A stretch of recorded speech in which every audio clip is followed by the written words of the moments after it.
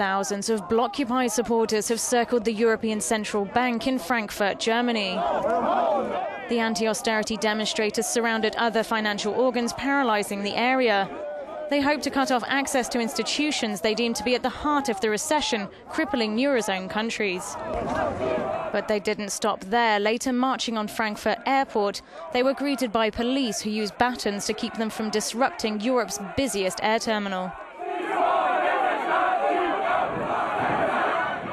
Turning their ire from finance to German immigration policy, protesters held up banners welcoming refugees. Some have accused the German government of refusing to take in significant numbers of Syrian refugees. We demand an end to deportations and an end to policies which created this crisis, which makes people's lives worse and worse. People are being sent into unemployment. The protests coincided with record Eurozone unemployment figures released on Friday. EU-wide rallies have been announced for June 1st, and Blockupy have said they'll surround the ECB again on Saturday.